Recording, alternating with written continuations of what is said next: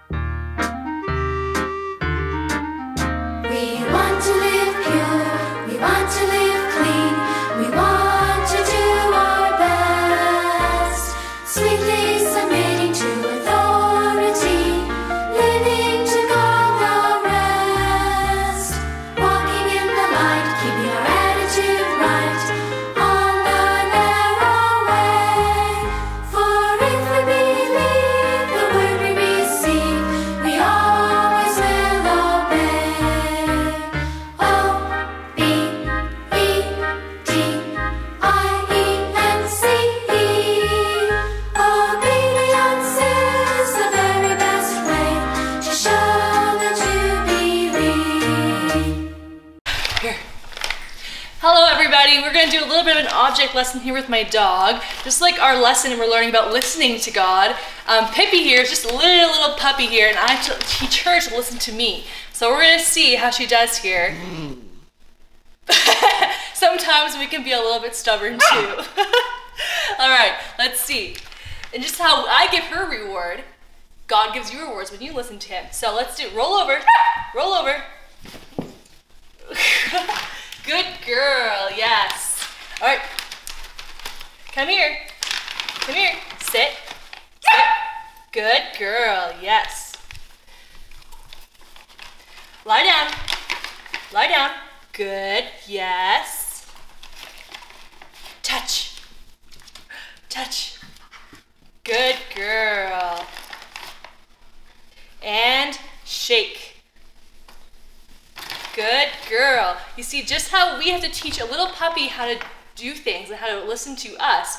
God is always trying to teach us how to listen to him, and he rewards us when we do that. You have a great day. Right, I'm gonna get my book and put my puppy back into her crate, and then we will get right into our lesson. Just 1 second. I am very excited to teach you all again for this week of Sunday school.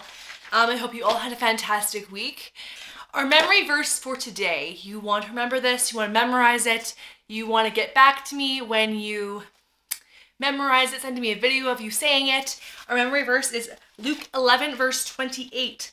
But he said, yea, rather, blessed are they that hear the word of God and keep it. All right, turn your Bibles to Numbers chapter 22 verses 9 to 13. We have such a very interesting lesson today because it's not something that typically happens anymore. Actually, it never happens anymore, and it's very interesting. I think you guys will think it's kind of funny as well. Our theme is listening to God. That is what we're learning about today. And it says in Numbers 22, 9 to 13, and God came unto Balaam and said, what men are these with thee? And Balaam said unto God, Balak the son of Zippor, king of Moab, hath sent unto me, saying, behold, there is a people come out of Egypt, which covereth the face of the earth. Come now, curse me them, peradventure I shall be able to overcome them and drive them out. And God said unto Balaam, thou shalt not go with them, thou shalt not curse the people, for they are blessed. And Balaam rose up in the morning and said unto the princes of Balak, get you into your land, for the Lord refuses to give me leave to go with you. Have you ever tried so hard to tell someone something, but they would not listen to you? So you're like, hey, can you, and they're just like, what? And then you talk louder. Hey, can you maybe do this? What? Like, and so you start going like, hey guys, I need your attention. And they still don't listen to you. And it's so frustrating because you need them to listen to you, but they're not. Or maybe the other way around, they hear you, but they just don't obey you. And then sometimes people ask God to do something for them. They're like, God, I really want a new bike, and that bike is my favorite thing, and I just really need it. And then they get upset and disappointed when God doesn't give them a bike, because maybe God doesn't want them to have a bike. Maybe God is like, you have a bike that works fine, you don't need a new bike. But they're like, I need that new bike, God, just give it to me. They're not asking, because they're not asking God. They're telling God that they want a new bike. So it says in the Bible in James 4 verse 3, ye ask and receive not, because ye ask amiss, that ye may consume it upon your lusts. Lusts are like your desires, things you want. So you ask for things, you don't get them because you're not asking in the will of God, and that because you just want things to use for yourself because you want them. If they don't receive what they want from God, people become angry and thinking God doesn't love them, and they may say, God doesn't really care about me. God didn't give me the bike I wanted. The man in our true story today wanted God to do something for him, and he wanted it so badly. And God said no. And then he asked again, and God said no. And this man, Balaam, just wanted to make himself happy. He didn't realize that what God had said would not only affect him, but it would affect the whole world forever. When Balaam wouldn't listen to God, God used an animal to get his attention. God did a miracle through this animal to make sure that Balaam listened to him. Back in the book of Genesis, we've learned, I think we've mentioned this people group every single lesson since we've started Sunday school, and that is the people, the nation of Israel, that God chose to show his love to the world as unfailing promises, his unfailing truths. He made this group of Israel to be set apart to show these things to the world. The Israelites were the people from whom would come the Jesus Savior, Jesus Christ. And the Israelites ended up in a very foreign country called Egypt, like we talked last week, and they were there for 400 years. At the end of the time, God used a godly man named Moses to lead the millions of Israelites out of Egypt and to the land he had long promised before to the nation of Israel. As Israelites came to the promised land, they had wars with the people around them. Wicked people lived there, and the people worshipped false gods, and they did not love God, so they were always at war with these people. One of these groups of people were called the Moabites, and they had a king named Balak. Balak is a very important character in our lesson today, so remember King Balak. King Balak knew the great army of Israel was coming closer and closer to his city. And the Moabite messenger warned the king, like, they're coming, they're getting really close. What do we do? Because the king knew that Israelite was blessed, and whoever they fought against, they lost. And he knew that he was going to lose if Israelite was so blessed, and God always fought for them. So he was panicking. He's like, what do we do? They're going to come, they're going to take my city, they're going to defeat my people. So he said, we need to act fast. We know that God fights for the Israelites. The Israelites have great possessions if they settle in Moab. They will take over our land. They will use up all the water. They will take the pastures for our animals and the fields, and we will have nothing left. So they are very scared about this. These men are right, said King Balak. We must drive the Israelites out of the land. We are not strong enough. And there are so many of them and God blesses them. So this is tough. We need to find a prophet who will put a curse on Israel so we can win. That was his whole plan to keep himself safe. So King Balak heard of a prophet. Call Balaam the prophet, said King Balak. Tell him there is people who have come from Egypt, and there was a great number of them, and they are close to us. And tell them that I noticed that whoever that Balaam puts a blessing on, that God blesses. And when he puts curses on people, they are cursed. I want to curse these Israelites so we can defeat them and take them out of our land. Take this money to Balaam and said, I will pay him to put a curse on Israel. Like, I will give him so much money if he does it. They went to Balaam and said, if you take this money and curse Israel, we will give you all the money that we have. Like, all of these bags of money that are over our shoulders right now. And Balaam sat there and he thought, I would really like that money. Like, that money would do a lot of stuff for me. So, this is what he did. He said, all right, I need to ask God what he wants me to do. And I'm going to go to sleep. And in the morning, I'll tell you what God says. When the messengers went to bed, God spoke to Balaam. Who are these men? God asks. These are the important men from Balak, the king of Moab, Balaam answered. They come to ask me to curse the Israelite people so they can drive them out of the land. And God answered, Balaam, do not go with those men. Like, you cannot curse the Israelite people because I have blessed them. So, in the morning, Balaam told the messengers, go back home. The Lord told me, like, I can't go with you. And the messengers returned to King Balak. And he said, Balaam refused to come with us. Oh no, thought the king. The people must be cursed. They have to be cursed. We're going to lose our land. I will send more honorable and important messengers to Balaam, and he won't refuse to come if I send them. So the messengers went to Balaam with the Balak's message. Don't let anything keep you from coming to curse these people. If you will put a curse on them, I will give you anything you want. Anything. Just come and curse these people, they said. If Balak would give me all the silver and gold he has, because he remembered what God said, I can't go against the word of the Lord, and I can only do what he says. If Balaam had just left the whole thing there, his life would have been fine.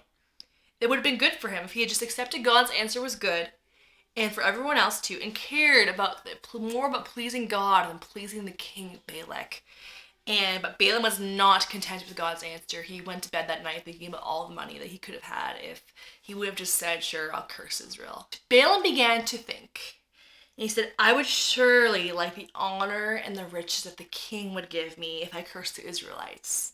So, even though God had already told Balaam that what his will was, Balaam said to the messengers, why don't you spend the night? And I will ask God, and maybe he'll change his mind. So God came to Balaam again, and God said to Balaam, okay, go ahead, God said. If the men come to you, get up and go with them. But only say the words that I tell you to say. Balaam got up in the morning, perhaps thinking, I surely would like that money. Maybe I can curse the Israelites. So even though he knew that God had blessed the Israelites, Balaam got on his donkey and went with the men. But God wasn't pleased with Balaam. God knew that Balaam, deep in his heart, wanted money and wanted honor. The Bible says in 2 Peter 2, verse 15, which have forsaken the right way and are gone astray, following the way of Balaam, the son of Bosor, who loved the wages of unrighteousness. Balaam went on his way, planning to curse Israel, no matter what God said. But God sent his angel, who was holding a sword, to stand in Balaam's path. And Balaam's donkey was like, what is this? And he turned the other way. So the donkey was off the path. What in the world are you doing? Balaam shouted at his donkey as he hit her. He hit his donkey to get her back on the path. But Balaam couldn't see the angel, only the donkey could. Further down the path, the donkey came to a place with walls on both sides. As the donkey moved aside to get out of the angel's way, Balaam's foot was crushed between the donkey and the wall. Balaam hit his poor donkey again, and he couldn't see the angel still. The angel of the Lord moved further down the path into a narrow place with no way to turn right or left. When the donkey saw there was no way out, she just fell down right where she was. Balaam became so angry. He took a stick and he beat the donkey. What have I done to you? The donkey said to Balaam. Why have you beaten me these 3 times? And can you imagine? The donkey talked to Balaam, and I bet he was like, what in the world, right? Now, we've read a lot of books in our lives, and we've seen maybe some shows or maybe a TV program that have said that's had little birds chirping and talking to each other or something like that, but never in real life have we ever seen an animal talk. But God miraculously gave this donkey the ability to talk to Balaam. Balaam was so angry, he didn't even realize that donkeys don't usually talk. So, if I had a sword, Balaam shouted angrily, I would kill you. Like, the donkey's probably like, what? Haven't I been your faithful donkey? She said. Have I done anything like this before? She said. Well, no, said Balaam. Then the Lord opened Balaam's eyes, and Balaam saw the angel of the Lord standing in the way with the sword drawn. And Balaam realized that God had sent his angel to stop him, and he fell on his face before the Lord.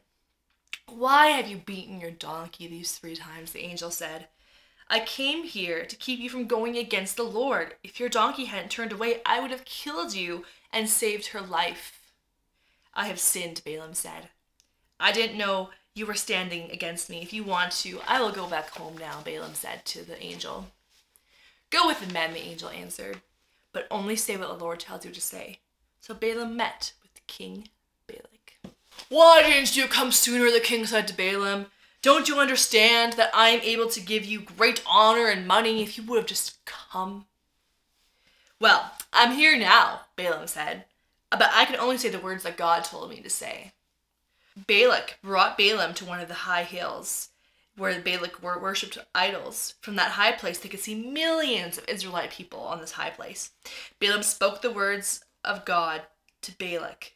Balak, you brought me here to curse Israelite, but how can I curse these people that God has not cursed? God has special plans for the Israelites, and I cannot put a curse on them.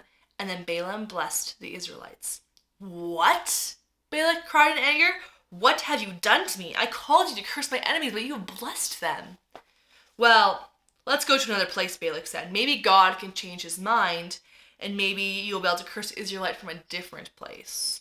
That Balaam couldn't curse people from the other place either. I can only tell you what God tells me to say, he said. And God told me that he has already let and taken care of the Israelites, and I cannot curse them. Not only that, God is also going to destroy the enemies of the Israelites. Balak felt desperate.